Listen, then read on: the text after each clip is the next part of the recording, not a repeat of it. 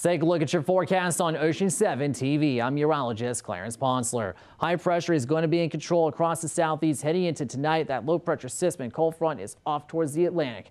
We have another system across the western half of the country that's going to make its way eventually to the Gulf Coast region when we get to the early part next week. But for now, we're in for a nice weekend, and we're going to start out a little cool though. Clear skies, 39 the overnight low. North winds are at 5 to 10 miles per hour. Followed by a sunny day on Saturday and a high of 62. Northeast winds are 3 to 7 miles per hour. Extended forecast. Sunshine again on Sunday. A little bit of cloud cover at times. 67 fall preceded by a morning low of 42.